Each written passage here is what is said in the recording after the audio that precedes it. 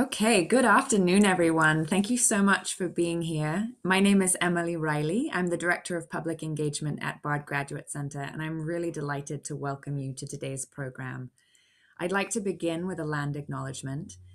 While we have the privilege of convening virtually today, we also have the responsibility to acknowledge that many cities and institutions in America were founded on the exclusions and erasures of many Indigenous peoples, including those on whose land, Mannahatta, from which we are hosting this event today.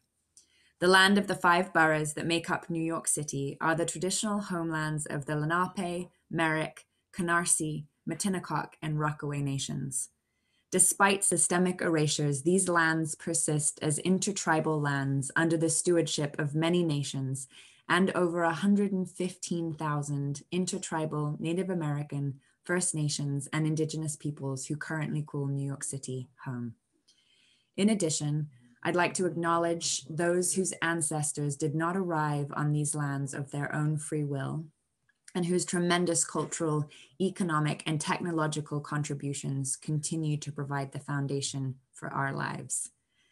Before we start, I'd just like to highlight a few housekeeping details. This webinar has closed captioning enabled. To enable that on your own screen, you can go to the bottom of the screen where there's a little icon that has CC written in it and closed caption. If you click that, live closed captioning will appear. We also invite you to submit questions throughout the program using the Q&A function. So whenever a question comes to you, you can submit it through the Q&A. We're going to use the chat for this webinar to express appreciations and gratitude or to highlight thoughts and ideas that you want to celebrate. But the Q&A is the best way to get your question to us. We'll have time for conversation after Dr. Microulis' lecture. And finally, our Majolica exhibition, which this program is in service of, or highlighting the research that was done, opens on September 24th, 2021. So I hope that if you have a great time with us today, that you'll consider coming back and seeing these amazing objects in person in the fall. Without further ado, I'd like to hand it over to Patty Madrigal, who's the Potteries of Trenton Society president, and she's gonna introduce her society and the other speakers today. So again, thank you so much for being here, and I'm going to pass the mic over to Patty. Thank you. Hello, everyone. I am Patty Madrigal, and I am president of the Potteries of Trenton Society, also known as POTS. On behalf of POTS, I would like to welcome you all to our annual meeting. I would also like to begin with a land acknowledgement. Trenton is located on part of the ancient homeland and traditional territory of the Lenape people. I recognize the Lenape as the native people and original stewards of this land. The Potteries of Trenton Society is an organization dedicated to the study and appreciation of the ceramic industry in Trenton, New Jersey. By 1875, the city was called the Staffordshire of America, both for the huge quantities of ceramics produced and the ethnic origins of its workforce. At its peak, the city boasted 50 potteries, manufacturing simultaneously along with a host of related support industries. Little of that remains today.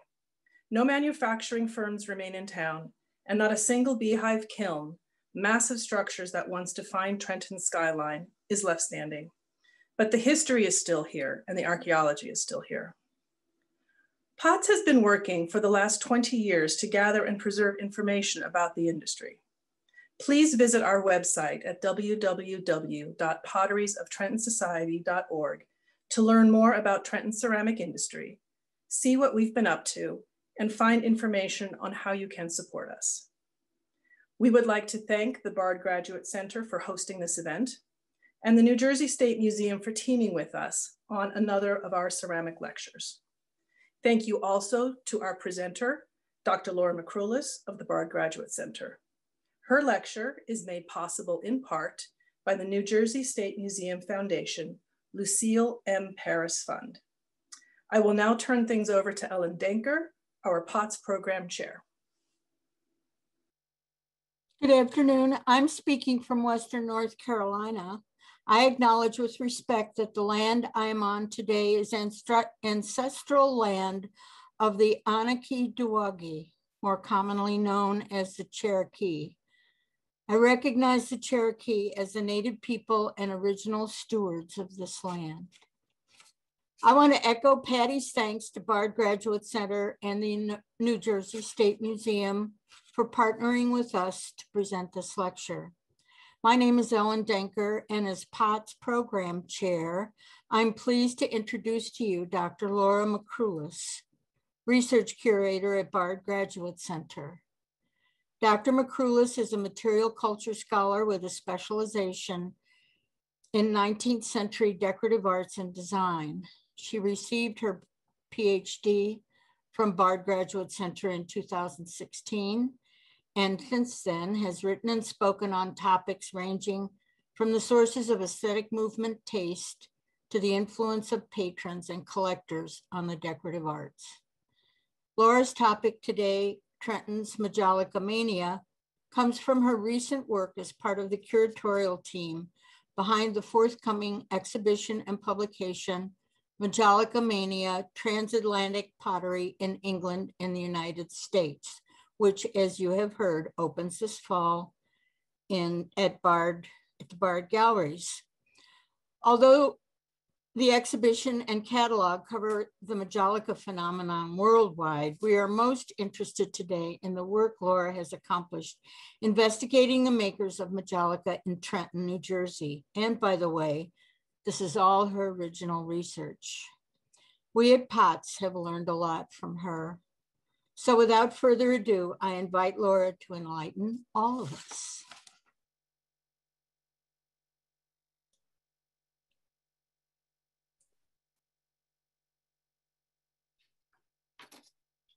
Thank you, Ellen, for that very kind introduction. And thank you to Patty and the Potteries of Trenton Society for inviting me to speak. And then, of course, for waiting 18 months to actually hear my lecture. It is a pleasure to be here today. This afternoon, in addition to discussing the Trenton Potteries' contribution to the history of Majolica, I'm going to give you a bit of a preview of our upcoming Majolica Mania exhibition, which, as everyone has mentioned, after 2 COVID-related delays, will finally open to the public on September the 24th. The exhibition will then travel to the Walters Art Museum in Baltimore in February of 2022, and then subsequently to the Potteries Museum in Stoke-on-Trent during the fall. This is a project that we have been working on for what seems like forever, and one that is bringing together over 350 pieces of Majolica from museum and private collections to essentially create a new awareness and appreciation for what has been described as one of the most significant innovations in 19th century ceramics. Oh, sorry, excuse me. In the meantime, you can access an online version of the exhibition through the Bard Graduate Center website, where we highlight the origins of Majolica, the primary makers, design sources, and provide some context for its widespread popularity and use. This is an initiative that has greatly expanded in the last year in order to make our galleries accessible during the pandemic. And while not a substitute for the in-person exhibition, it provides an excellent summary of what we hope will be a fully immersive experience in the gallery this fall. So I'd like to start with the basics and be clear about the material that we're talking about this afternoon. What is the ceramic ware we call Majolica? Well, very simply, Majolica is made from an earthenware body finished with colorful lead-based glazes. It was developed by Minton and Company, the most important British ceramic manufacturer of the 19th century, and was widely introduced to the public at the Great Exhibition of 1851, held in London at the Crystal Palace. This was the first in a series of international exhibitions or World's Fairs that focused on art, culture, and industry. And the exhibitions over time grew to be very important promotional events for manufacturers. What we're looking at here on the right is a selection of Majolica garden pot models that were part of Minton's Crystal Palace display.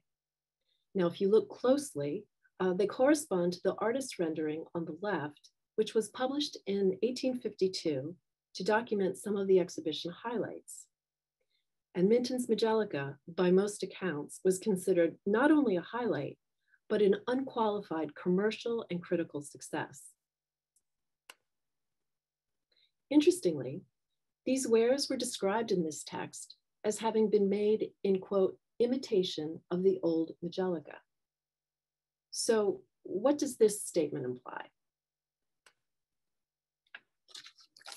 In many ways, Majolica was part of a surge in revivals of historical techniques and styles that dominated the design and production of decorative arts during the second half of the 19th century.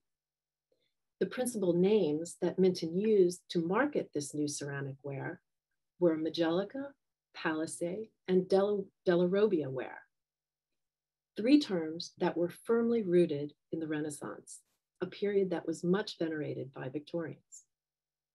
Palissé ware referred to the work of French Renaissance potter Bernard Palissy, who became well known for producing earthenware dishes in the form of small pools teeming with fish, frogs, lizards, snakes, and snails, similar to the example that I'm showing on the left.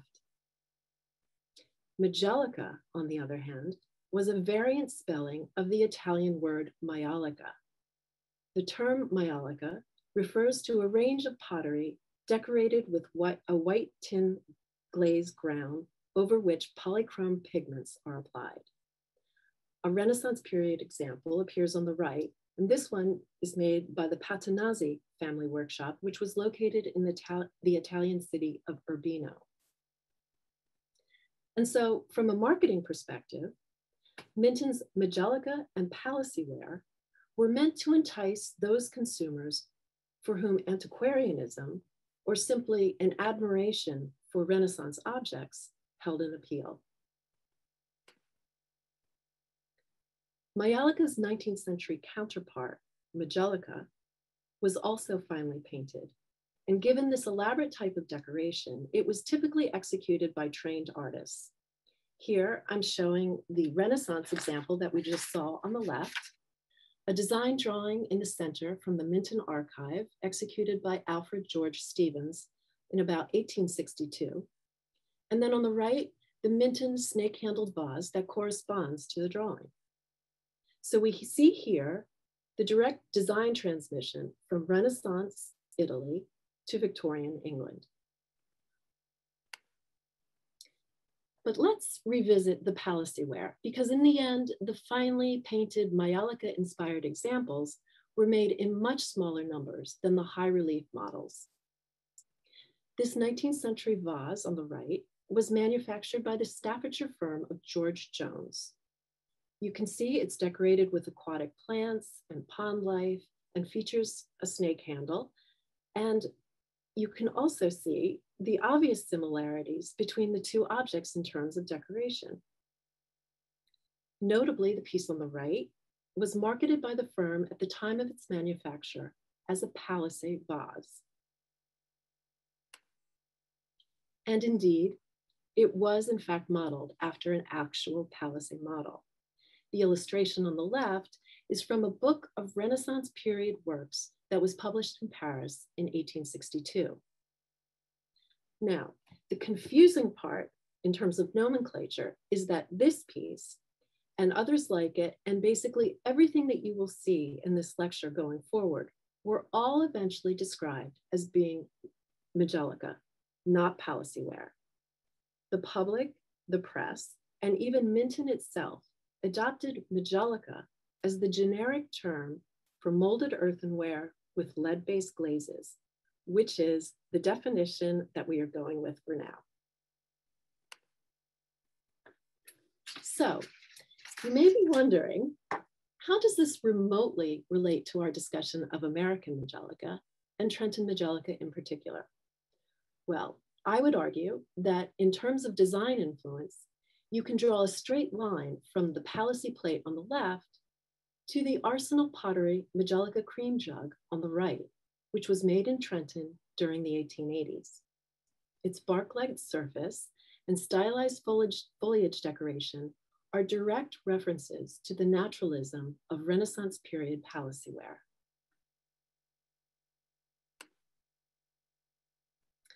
Minton had what could be considered a virtual monopoly on Majolica for about 10 years, until about 1860, when Josiah Wedgwood and Sons began making it.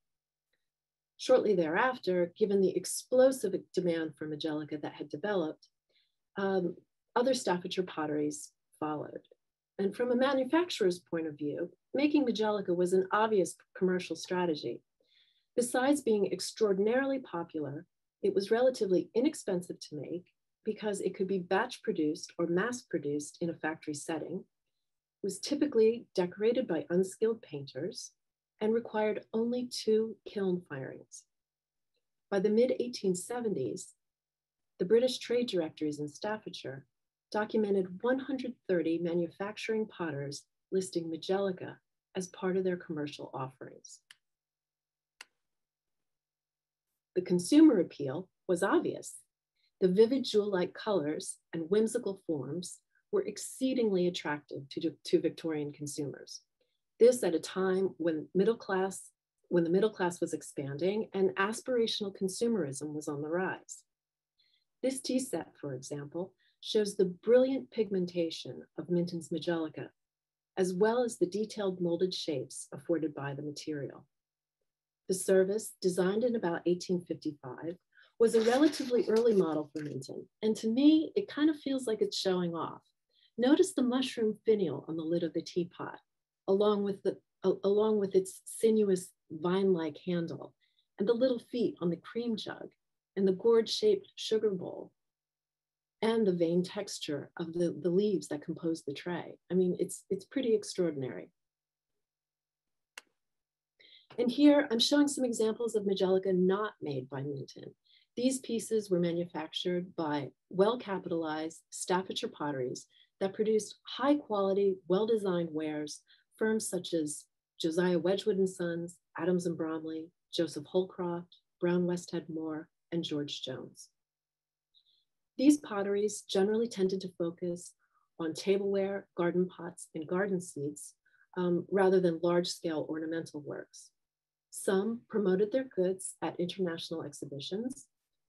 Some engaged artists and sculptors to inject further creativity into their Majolica designs.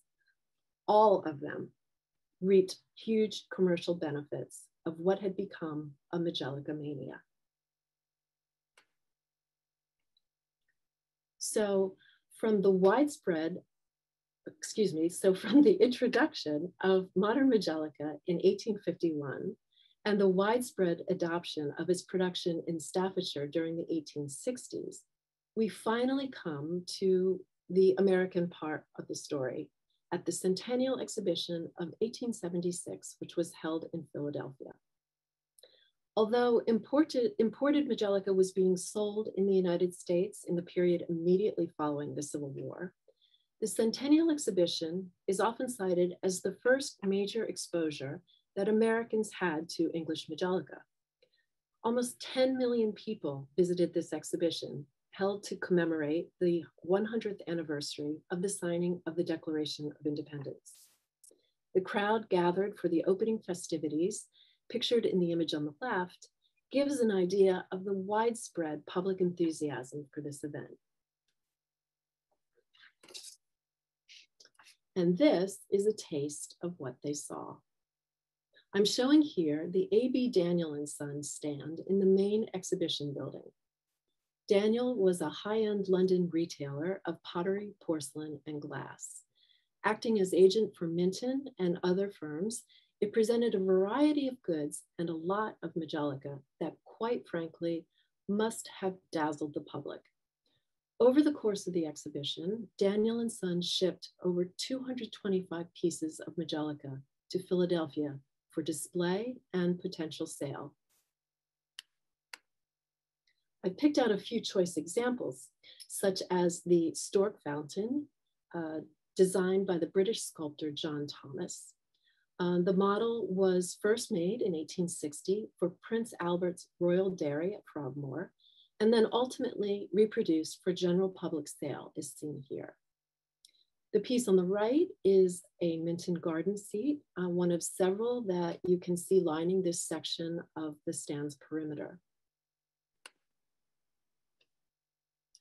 The cistern on the left was designed by Pierre-Emile Geneste, Minton's chief designer or modeler during the mid-1850s.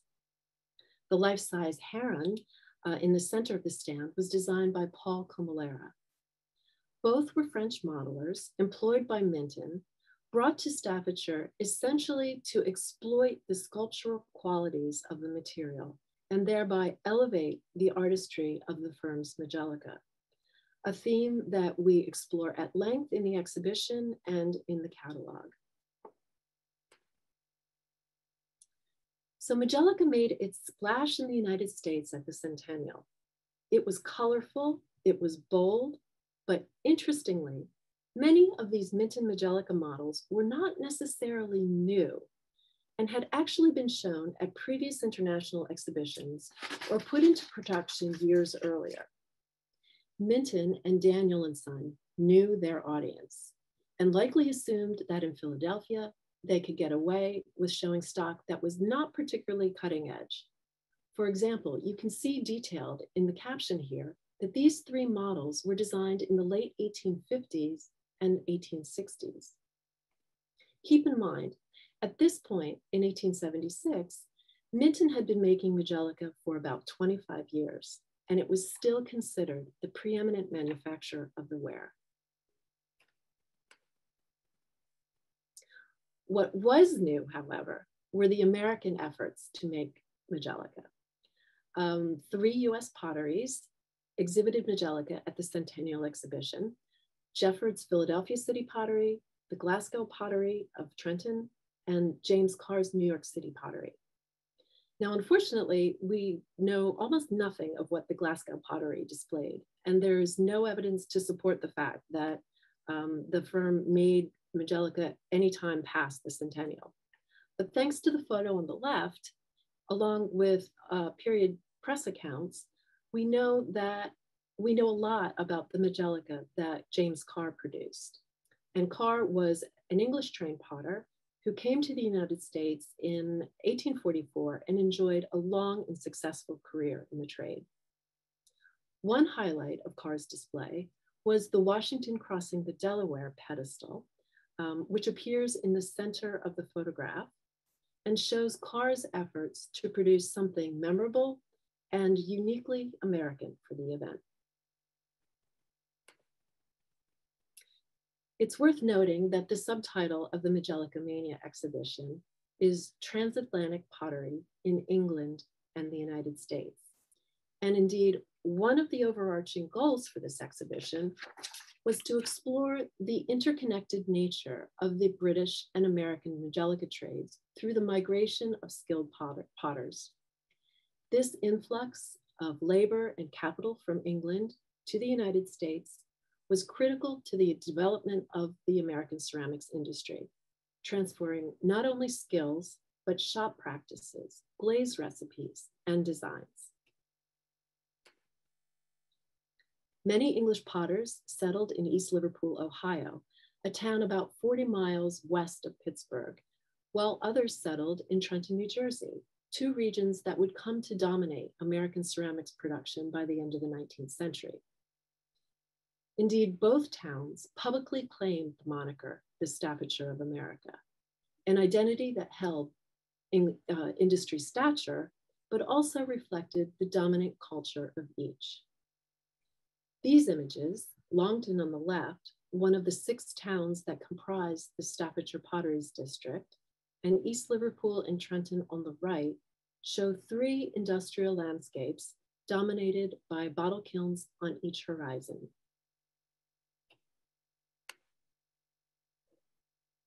The Staffordshire-trained potter George Morley established a series of successful businesses in East Liverpool and nearby Wellsville, Ohio. The region possessed large quantities of clay suitable for yellowware production, coal and natural gas in close proximity that was used to fire the kilns, and access to the Ohio River as a means to transport goods to market. Morley's pioneer pottery was the largest Majolica maker in the region.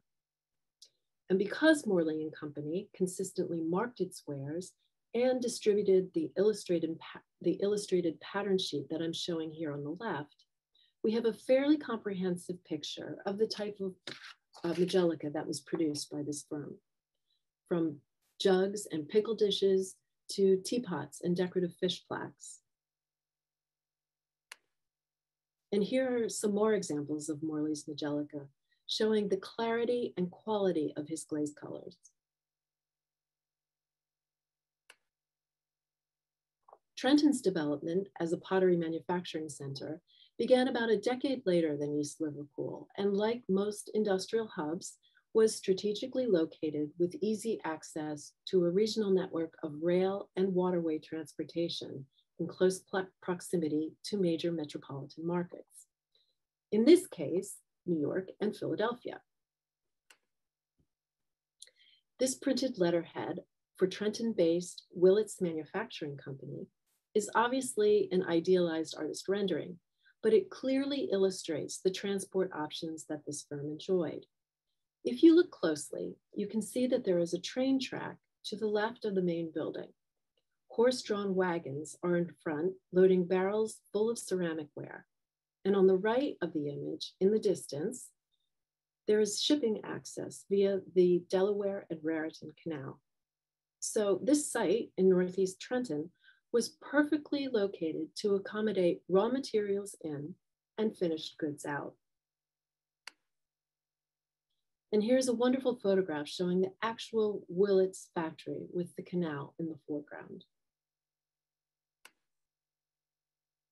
But the main reason I'm showing this image is that one of the earliest references to Majolica in Trenton dates to November 1881, when a prominent trade publication reported that the Willits Manufacturing Company had begun making, quote, a superior line of Majolica ware, not only of fine design and superior finish, but of marked beauty of color. Several months later, the firm ran an advertisement from about May to December 1882 that featured a Majolica circular. Because Willits did not mark its Majolica, the brief descriptions in this ad provide the only documentation of the range of designs that the firm produced. You can see that there were lots of jugs on offer, along with bread trays, cake plates, and more potentially remarkable objects, such as the fan ice cream set. Ice cream, by the way, was a food that had become increasingly popular during the second half of the 19th century, with improvements made in ice transport, as well as types of home refrigeration known as ice caves. And so in response to the growing availability of ice cream, specialized dishes for serving it and eating it became fashionable. So at the beginning of my research, I had convinced myself that these fan-shaped dishes were the work of Willits, based on the reference in the Majolica circular that I just showed you, and collaborating published descriptions of Willits fan ice cream sets in contemporary trade journals. But the reality is that we just don't know unless the piece is marked. And remember, Willits did not mark its Majolica. Given the distinctive bird motif on the serving dish, we have determined that most are likely made by the English firm of Shorter and Bolton. And why is that, you may ask? Well, Shorter and Bolton filed the design for this fan jug with the British Designs Registry in 1881. The registry, which was established as part of the Copyright Act of 1842, was formed to protect manufacturing designs from being copied by other firms for a period of 3 years. Applying some good old-fashioned connoisseurship, there is certainly no mistaking the similarity of the flying bird motif on the ice cream dish with the bird on the jug. And sure enough, at about the time that our exhibition catalog had gone to press, a fan dish appeared on the internet marked with a British registry diamond for March 17, 1881, which corresponds to the Shorter and Bolton fan jug registration. So we can assume that if Willits were engaged in copying, the firm was A, doing it illegally, which was fairly common throughout the trade, and B, not doing it for very long, given that the partners had made the decision to discontinue their Majolica production after just over a year and focus their energies on producing whiteware and batik. And here we have the same or similar flying bird motif. And these are neither made by Willits or by Shorter and Bolton, but by the short-lived Eureka Pottery in Trenton, a business that was started by Leon Weil in January or February of 1883. And we know this because Weil very helpfully marked his Majolica with his maker's mark on the back. The Eureka wares are clearly inspired by these designs executed by the English firm of Shorter and Bolton. The Trenton examples copy the bird and blossoming prunus decoration featured on the plate and comports here, and also the textured ground. But before we delve into the business of Mr. Weil and the Eureka pottery, perhaps it would be useful to reflect on why there was so much copying of this type of pattern in Trenton at this time. And the simple answer is the vagaries of popular taste. The aesthetic movement, which began in England in the 1860s and spread to the United States about a decade later, sought to promote the centrality of art in everyday life. This has been explained by design historians as a response to the excessive materialism of the modern industrial age. But at its core, the aesthetic movement principles maintained that art should not be confined to painting, sculpture, and architecture, but should also be applied to metalwork, fashion, furniture making, interior design, and of course, ceramics.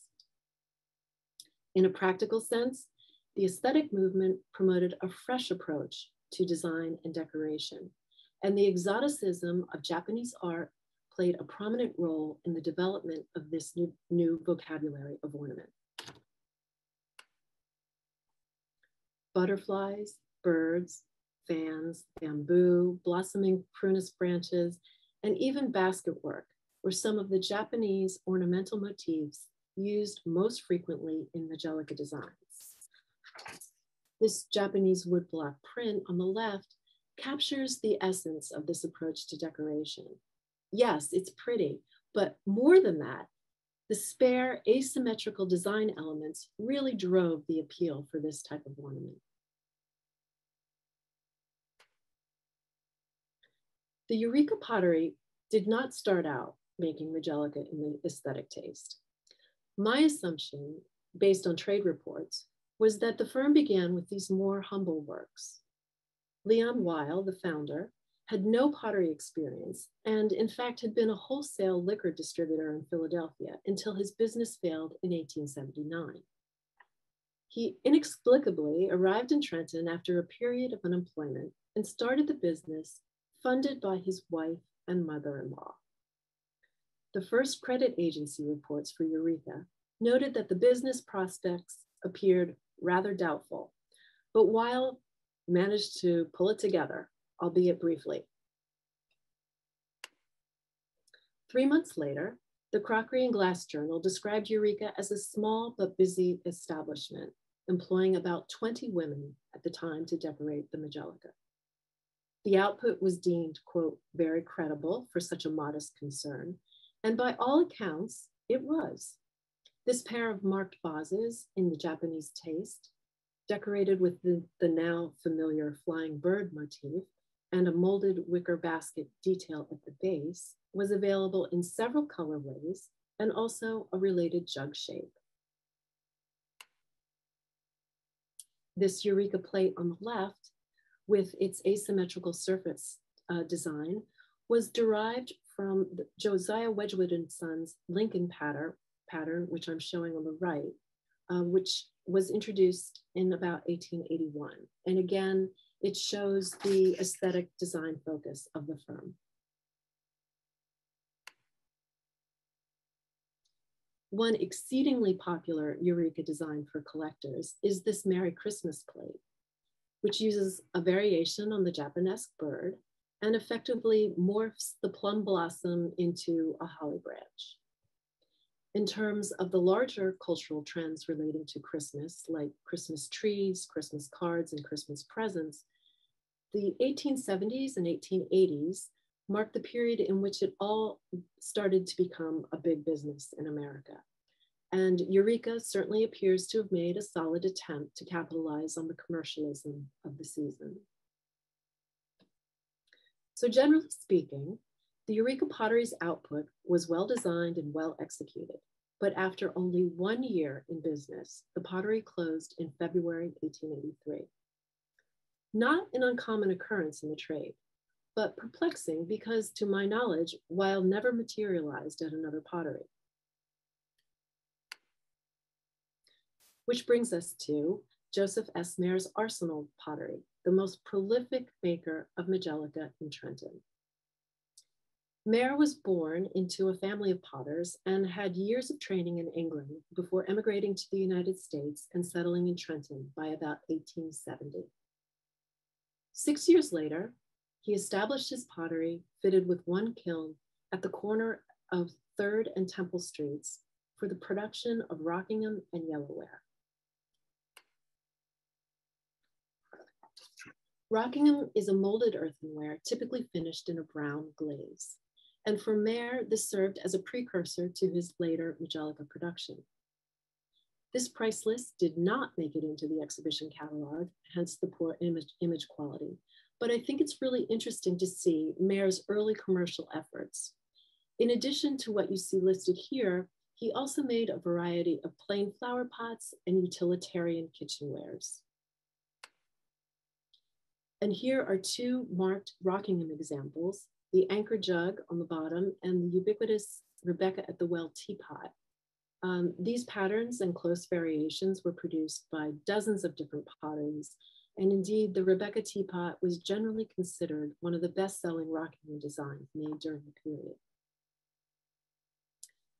Joseph's older brother, James, joined him in the business by 1879, which explains the Maer brothers' reference on the printed price list.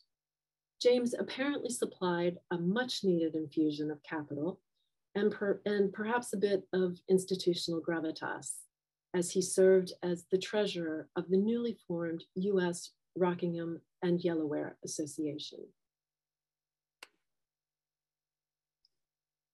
James Maer himself was an accomplished potter and chemist. A contemporary newspaper reports that in 1882, it was due to his knowledge of the chemistry of color that Arsenal was able to expand from the production of Rockingham into the production of Majolica. The formulation of a successful glaze was not necessarily easy. It required the skill of a chemist and the sensibilities of an artist to correctly balance the various components in order to produce the intended finish and to produce that finish on a consistent basis. Shortly after launching Arsenal's Majolica, trade reports enthusiastically declared that, quote, "the colors are much superior to the general run in this class of goods." And indeed, the Arsenal glazes at their best are brightly hued and often have a subtle luster. Naturalistic ornament dominated Arsenal's production. Plants used for decorative effect as well as representation of nature through textiles, wallpaper, and ceramics, became important elements of 19th century middle-class interiors. The proximity to the natural world, whether real or man-made, was thought to present the home as a healthy, nurturing environment. Such enthusiasm for houseplants could have the effect of producing interiors like this one, an extreme example of bringing the outdoors in, or something more modest like this one. Domestic conservatories were another popular option for indoor gardening. And here we see the potted plants displayed in a conservatory just off the parlor. Ferns and palms were amongst the most favored indoor plants cultivated. And beyond the edification that domestic horticulture provided, there were also thought to be significant health benefits from having plants inside the home. I don't think it's a stretch to say that Arsenal Majolica, with its naturalistic design focus, was in some way influenced by this widespread cultural trend. Joseph Mayer exhibited Majolica and Rockingham ware at the World's Industrial and Cotton Centennial held in New Orleans, which opened in December of 1884. Inspired by the success of the Philadelphia Centennial, this exhibition was organized to celebrate the city and to mark the 100th anniversary of the nation's first documented shipment of cotton to England. And here is a stereoscopic view of a few of the exhibitors. I want very much to believe that we are looking at ceramics of some sort in the foreground, but it's really hard to determine given the image quality. Nonetheless, it is a great document of the internal structure of the building. The Arsenal Pottery's main showpieces for this exhibition were these two large Majolica vases.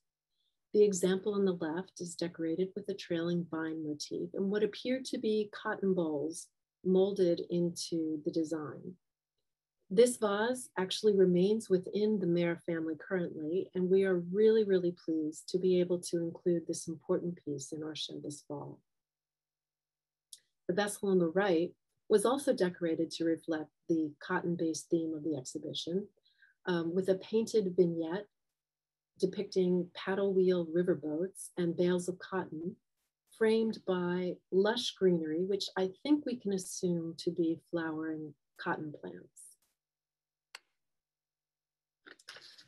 The other side has this mashup of patriotic symbolism along with a prominent maker's mark incorporated into the decoration.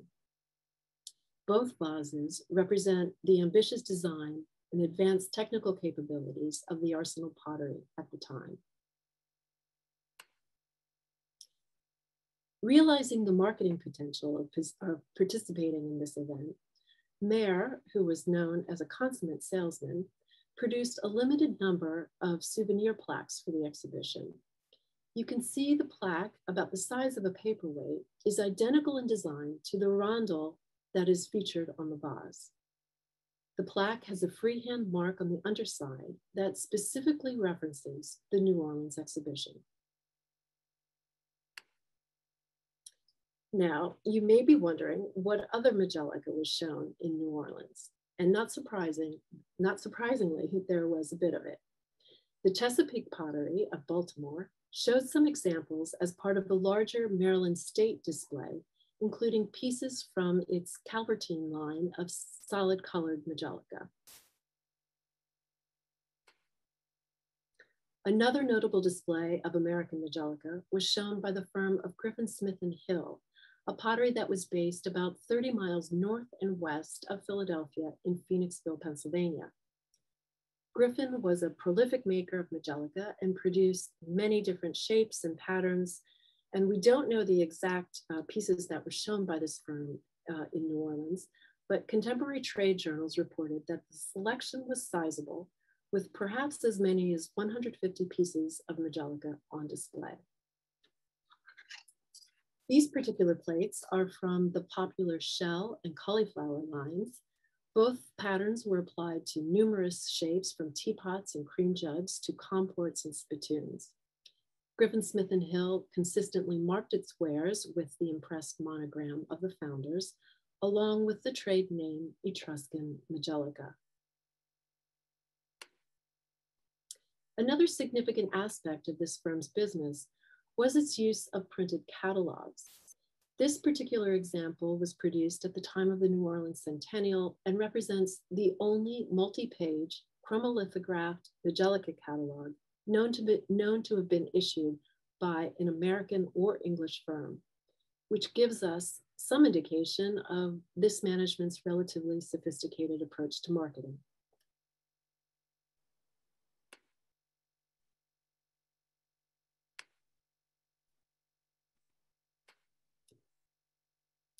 Other potteries exhibiting Majolica in New Orleans included the British firms of Thomas Forrester and Wardle and Company, both of which had financial interests in expanding their export trades. And not inconsequentially, the wares produced by these firms would have been in direct competition with those produced by Arsenal and Griffin Smith and Hill. Forrester was a prodigious advertiser in trade publications and generally pursued the lower end of the Majolica market. The firm found huge success through a high volume, low cost production strategy. I'm showing one of Forrester's many color advertisements that appeared in the Pottery Gazette on the left. Wardle, in particular, has a very appealing backstory. The firm was successfully managed by Eliza Wardle, who was the widow of the original owner, James Wardle, which, as you can imagine, was not a typical role for a woman at the time. Under her very able leadership, the firm grew from a small, struggling business into a successful ceramic manufacturer with a significant export trade. Wardle and Company focused on producing useful Majolica wares that were of decent quality and sold at competitive prices, like the teapot and the wall pockets I'm showing on the left. The hand vase on the right is just a crazy Victorian piece that either one finds creepy or endlessly amusing. After the New Orleans exhibition and throughout the 1880s, Joseph Mayer was in the prime of his career. His business was generating a sizable income, he owned a significant amount of property, and he employed a staff of about 100 people, including 30 decorators.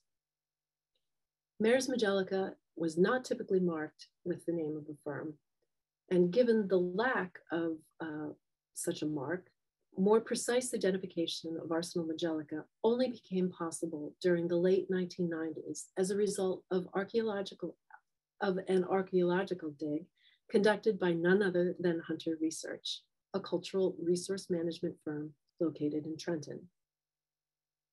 A significant amount of ceramic waste material, broken vessels, broken plates, some glazed and some not, were uncovered that could be definitively traced to the Arsenal pottery.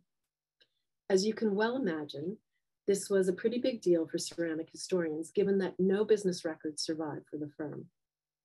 And many of these findings were published in the Potteries of Trenton Society newsletter during the early 2000s and are available online. In addition to the archaeological evidence, in the course of our research, my colleague Earl Martin happened upon this illustrated pattern sheet showing a variety of jug designs. There was no pottery name noted, but the sheet was actually discovered in Baltimore, which could have thrown us off. But if you look closely, you can see that the shapes are labeled and those names just happen to match the shape names referenced in years worth of trade journal descriptions that I had read about what Arsenal had produced. So with this sheet, we were able to attribute many more designs to the Arsenal pottery. Mayer made no claims as to the originality of his Majolica designs, and indeed copied freely from English and American models. While the rustic jug with its molded wild rose decoration the basket jug, and the London jug may have been unique to the Arsenal pottery. The marine jug was a copy of a Wardle model. The tea jug, with its reeded ground and pink ribbon detail, was derived from a Wedgwood model. And the corn jug, which can be seen in the upper right-hand corner, was copied from the English firm of Adams and Bromley, a pottery with an extensive US export business.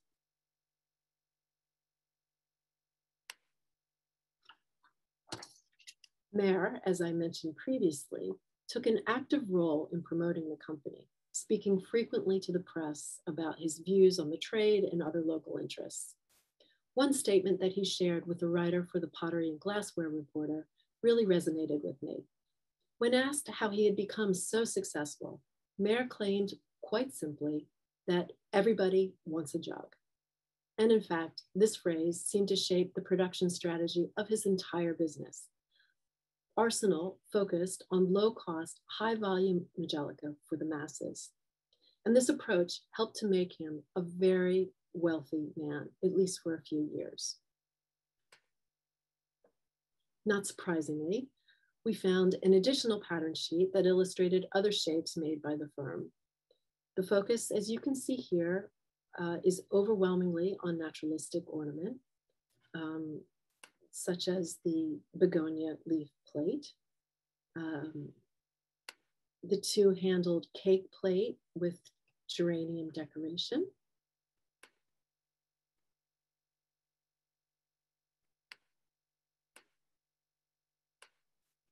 the blackberry basket plate, and the strawberry plate, also with sort of a textured basket-like ground. And while much of Arsenal's Majolica featured this floral and foliate decoration and could be characterized as stylistically ambiguous, there were several patterns offered that reflected notions of the popular aesthetic movement taste. For example, the shallow mush plate, which is illustrated in the lower right-hand corner, incorporates an asymmetrical blossoming prunus branch and palm fronds, creating an accessible yet sophisticated Japanesque design. And this was actually inspired by the popular Wedgwood St. Louis pattern, which was registered in 1882.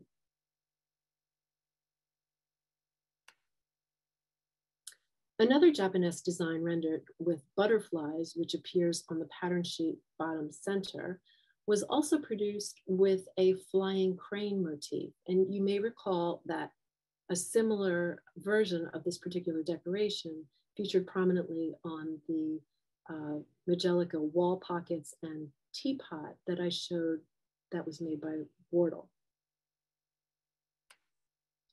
And in fact, this Arsenal bread tray on the right was copied from a registered Wardle model on the left. And we have this lovely unglazed fragment from the Trenton dig to further verify the attribution.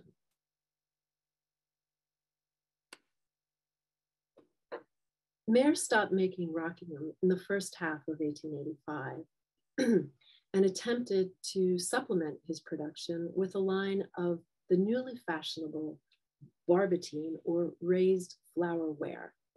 And here I'm showing this advertisement for the English maker Simon Fielding, featuring his firm's raised flowerware to give you an idea of the very elaborate nature of this type of decorated Majolica. And also because I simply have not been able to locate any Arsenal barbotine, probably because there wasn't that much of it made.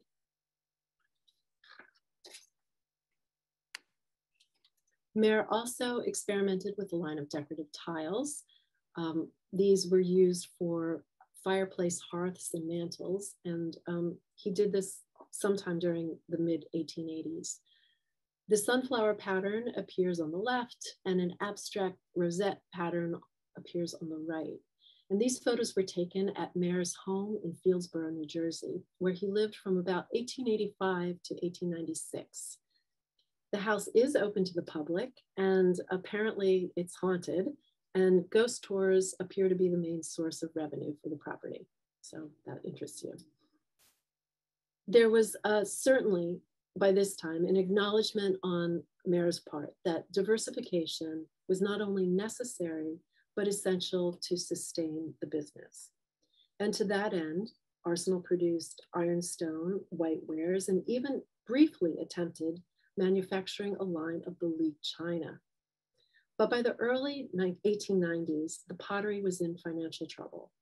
American tastes were changing, and although Mayer had found a lucrative market niche for his Majolica, by this time, the ware had really fallen out of fashion. The Arsenal pottery closed in 1897, ending all Majolica production in Trenton. But before we wrap things up, I want to share this insurance map detail dating from 1890, which shows the physical features of the Arsenal site. Among other things, you can see the location of the 4 kilns, which are the circles in the pink shaded area, and the space surrounding, the space in the adjoining structures surrounding the kilns, which appear to have been used as the pottery's main production facility. But it is the large structure facing Schenck Street on the far right of the map, labeled decorating, a building wholly dedicated to the painting of wares, that I want to highlight here. Applying Majolica glazes was a relatively low-skilled, low-paying job that was typically done by women and girls, referred to as paintresses. But as lovely as this may sound in theory, the bleak reality is that painting Majolica was deadly work given the high concentration of raw lead that was used in the glazes, generally between 40 to 60%. When absorbed through the skin or breathed in as a dust, lead accumulates in the body so that exposure over a long period of time can lead to chronic lead poisoning, causing paralysis, blindness, and even death. The risks of lead-based disease were certainly known at the time, although safety precautions for the paintresses were not widely practiced. By the 1890s, a greater awareness of the human cost of using lead-based glazes prompted legislation to be enacted, which sought to improve the working conditions and placed limits on the amount of lead used. This photo shows the paintresses of Griffin Smith and Hill in Phoenixville, along with 2 of the firm's founding partners in the middle. Notice the relatively young appearance of the vast majority of the individuals pictured here.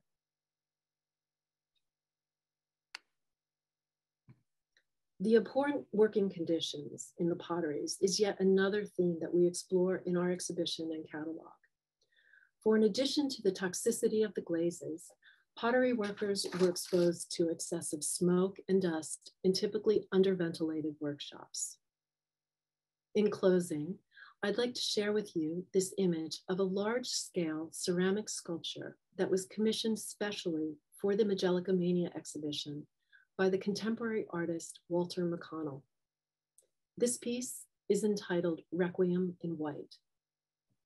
McConnell has been producing these stupa-shaped assemblages since 2002, and he was brought to our attention by one of the authors of our exhibition catalog that wrote the chapter on Majolica and its influence on contemporary ceramics.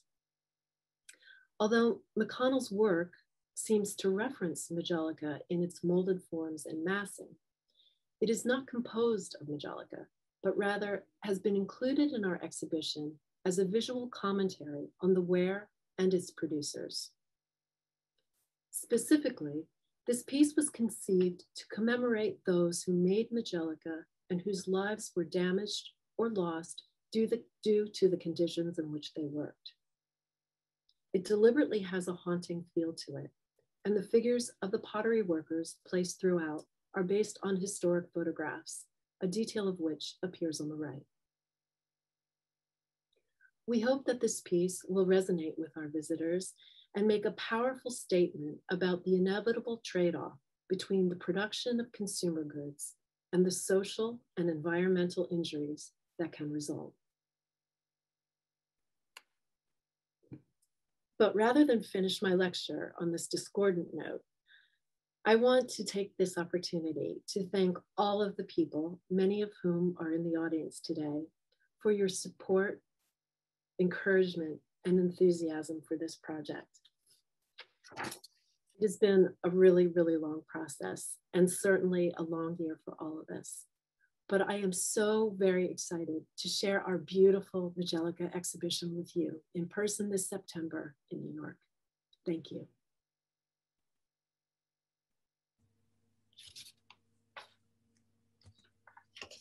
Thank you so much, Laura. I'm going to do a virtual clap. If we were in person at this lecture, we'd all be able to give Laura a huge applause. But since that's not possible, we'll do the virtual version. We have a few questions already in the Q&A, and I'm going to give everyone a moment to put their questions in the Q&A while we transition. Let's see what we have. Okay, we have the first question here for you, Laura. And I also, you know, Patty and Ellen, if you want to come on screen, there may be some Trenton specific questions that come up that you may want to weigh in on. But the first question here is from Ariana, and it's, what is the best place to find and purchase original Minton pieces besides England? I find it tricky to determine original versus reproduction. Any advice would be appreciated. Also, original pieces made in the US too. Any tips, Laura, on identifying these pieces or indeed finding them? I mean, honestly, if you want to make sure that you're buying something that's right and not a reproduction, I would rely on reputable dealers. And there are lots of reputable dealers, both here in the States and in London. So that would be your first point of call. But also, you know, auction houses also are wonderful, wonderful places to learn about objects, and certainly dedicated to selling real things rather than reproductions. And as far as Trenton Majolica, you can find a lot of that on eBay. Did you spend a lot of time on eBay for this exhibition? You and Earl hunting for Majolica? A bit of time on eBay, indeed. Yes. Great. The second question we have here, you note an aspirational middle class market. Might anyone put the prices in the Willits ad into a rough idea of actual cost versus middle class family income? So this is from Carol. I think, you know, the question is, in proportion to what a middle class family might be earning, could you give us an idea of the cost of Majolica, maybe in today's sort of terms? I mean, it's hard to give an exact one-to-one, but I think what the market that Willits was going for was a solid middle class market, because Americans that could, those of say an upper class family, would probably opt for an English piece of Majolica over a piece of American Majolica. That being said, in terms of actual cost,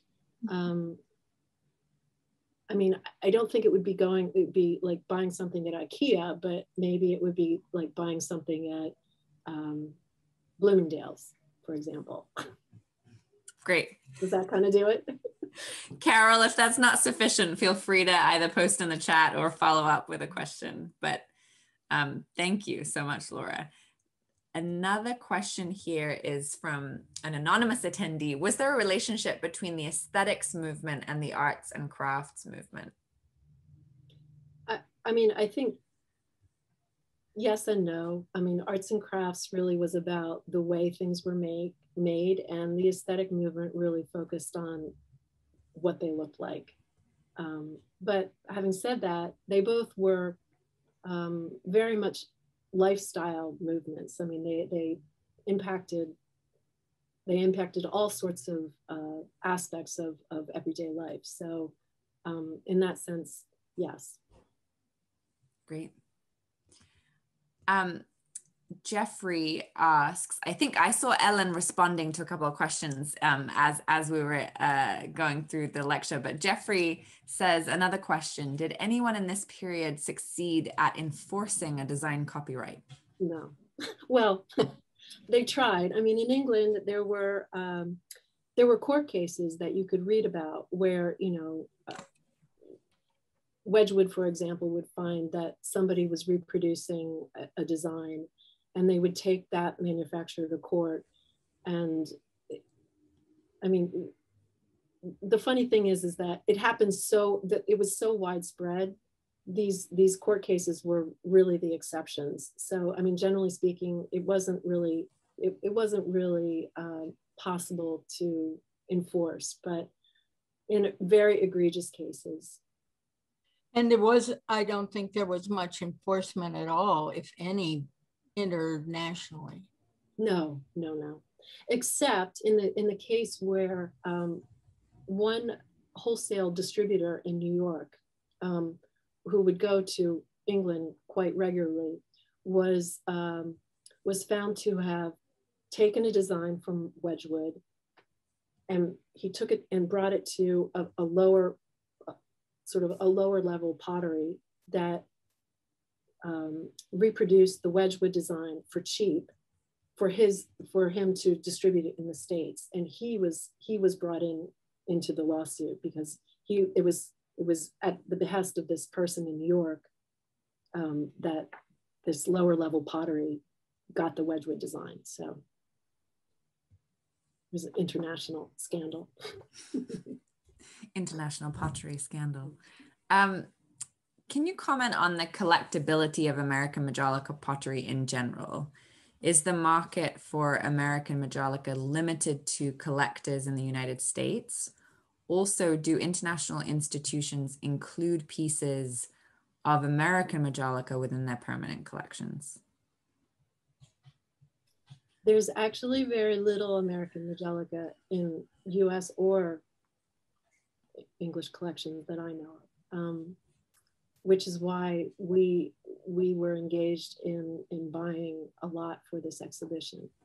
I can't remember all the questions, but I mean, American Majolica is readily available and at antique shops and eBay. Fun to collect. And it's fun to collect, and actually the more of it, the better. And I mean, over the course of 4 years, I've grown to love it. So it's, I can't remember what the other ones were, but there's less of a market for collecting American Majolica than British. Would you say that's true or not? Not necessarily. Not necessarily. I mean, collecting is a very personal thing, and I think if you like Majolica, you collect it all. I mean, there are some. We did come across some collectors that were very particular and only collected Minton and only collected English. But I mean, if you like Majolica, you collect it all. Yeah, I can say from we've had Majolica gracing the shelves in our back offices in BGC for a number of years, and I feel like we've all grown very fond of it. It adds a certain amount of like joy to our institutional buildings that I think is quite lovely. A question here from Mary: did any of these companies manufacture candle holders, lamps, or light fixtures? Absolutely, yes. The Chesapeake pottery, I only showed one slide from Chesapeake in Maryland, Baltimore, sorry. That pottery actually specialized in lamp bases. So we definitely know of that. Candlesticks, yes. I know of, Minton candlesticks, Wedgwood candlesticks, George Jones candlesticks. Yes, definitely. And actually, they're wonderful because usually they're sculptural in some way and beautiful molded forms. Lovely. Question here from Mary. If they understood lead was hazardous to work with, how did they not understand eating off lead pieces could be an issue?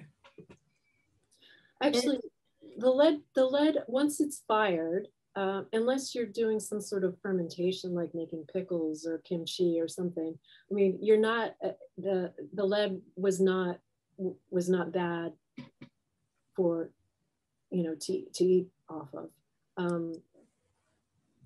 I mean, it Great. was, I think it was fine. It gets stabilized once it's right, fired. Yes, exactly. Another very specific question from Farley here. How prolific was the production of Mayer tiles? And do you know of any other installations?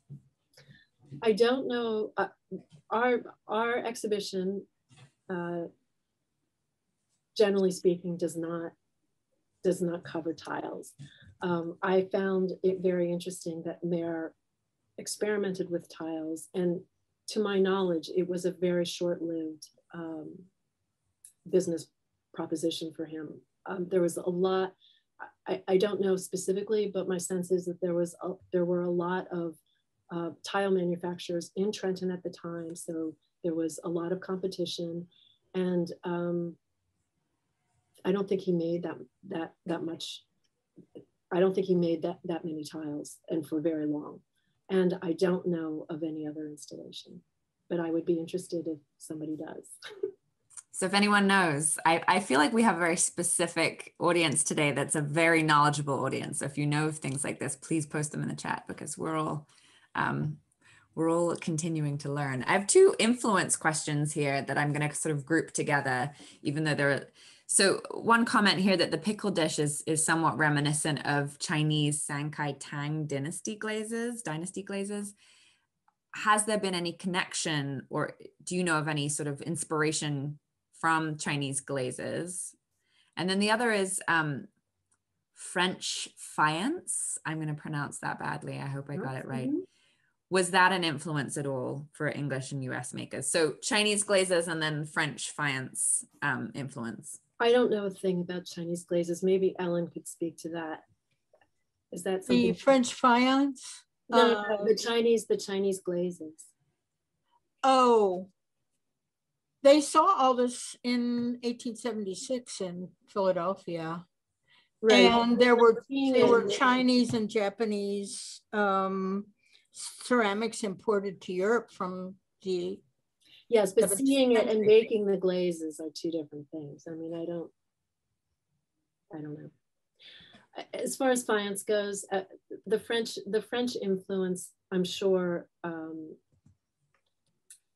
played a role in some cases. We know, for example, that Griffin, Smith and Hill actually copied some plates that were made by Choisy-le-Roi, a French maker. So faience, by the way, is the French term for Majolica.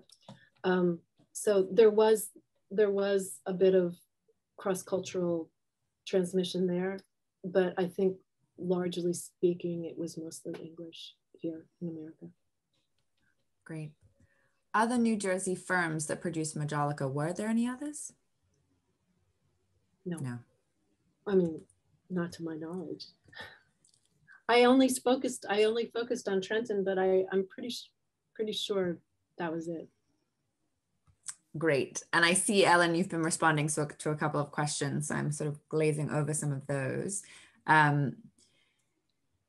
Is there a balance? This is from Casper. Is there a balance of information of what was produced and what is found in excavations? In other words, how popular was it? In the Netherlands, we see a preference of white wares over highly decorated ones. Well, I think it's important to note that white wares were like the main type of crockery that people were using at this point. And what's interesting about Majolica, particularly with the American firms, is that you don't really find, with the exception of Griffin, Smith and Hill, you don't find these firms making full dinner sets. Griffin, Smith and Hill did, but what was the fashion, and this was published over and over again in etiquette journals and you know, household manuals and that sort of thing, was the fashion for, you know, table decoration was to include a bit of Majolica with your whiteware or your white china or whatever, so that it just added a little bit of color and whimsy to the table. It needn't be like an entire service of Majolica in order for, you know, that household to participate in the fashion of the time. Great. How widely distributed was Majolica in the US beyond the East Coast region? How far did it travel? It was everywhere. It Everywhere. was everywhere. And we know this, well, Joseph Mayer had salesmen all over the country. And certainly we have done newspaper searches of the period. And Majolica was surprisingly in the most remote locations in the Midwest, in, you know, frontier towns, and all over California. So, I mean, part of the reason why George Morley was so successful is that he had access to the Ohio River, which meant that his Majolica could be distributed easily further west and south. But it was everywhere. Great. Benefit to lead versus tin glaze in terms of the differences between Majolica and Majolica, in your opinion? Well, I mean, I don't know a whole lot about glaze chemistry, but the benefits of lead were many. First of all, it was very cheap. It was added to the glaze formulas because it could tolerate a range of temperatures. And this was key because different temperatures required different colors required different temperatures. But with this additional, this added lead in the mix, it made the firing much more straightforward and easy. And also the lead produced this beautiful glossy surface that you didn't get with other glaze formulations. The tin glaze, from what I understand, is just the ability to make a white background so that the elaborate pigments be applied to the surface. But maybe Ellen could speak to that, I don't know. Lead glaze was, I think what you said, Laura, very available, inexpensive, and very adaptable.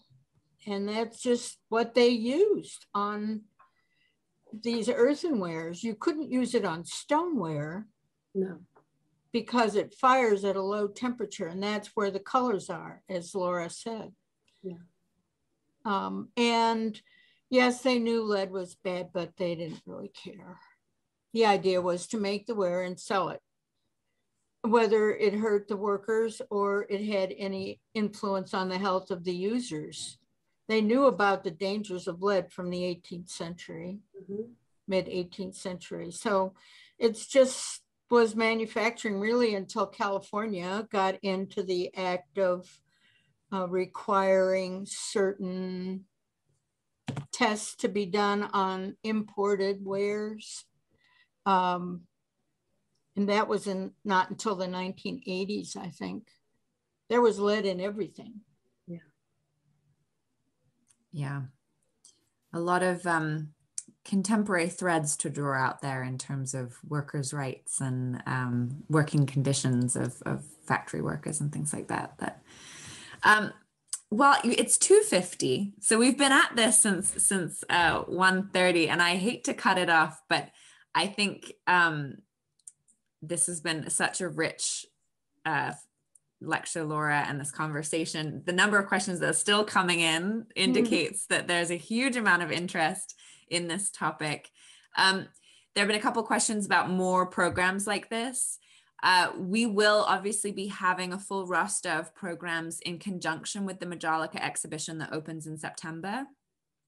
We're not sure yet what the balance between virtual and in-person will be, but there will be a robust array of programming for folks to engage with online and in person, hopefully, depending on how this summer goes. This program has been recorded and will be posted to BGC's YouTube channel in about a week to 10 days. So if you have friends or family members or colleagues that you think would love to see this lecture, you'll be able to find it there to share. And if you're interested in more programming, BGC on our events page of our website, there's a wide range of programs to sink your teeth into. So please check out the events page of our website if you want to see what else we have to offer. Special thanks to everyone who joined us. Patty, do you want to say any closing remarks? I just want to say thank you. Thank you to Laura. It was a wonderful presentation. It learned so much about, the specifics of Majolica manufacture in Trenton. Thank you for agreeing to do this for our annual meeting. It should have been a year ago, but here we are. Here we are. Here we are. And then thanks for Ellen for arranging it. Thank you to, again, the New Jersey State Museum for all of their support and what we do. And thank you to everybody who came. It's really heartening to see how many people are interested in these topics that we hold dear to our hearts. So this is very specific to Majolica. If any of you are interested in more generally in what Trenton produced, which was everything that you could make out of ceramics, you should check out our website, potteriesoftrenton.org. And we have one of these annual meetings every year. This is the first one online.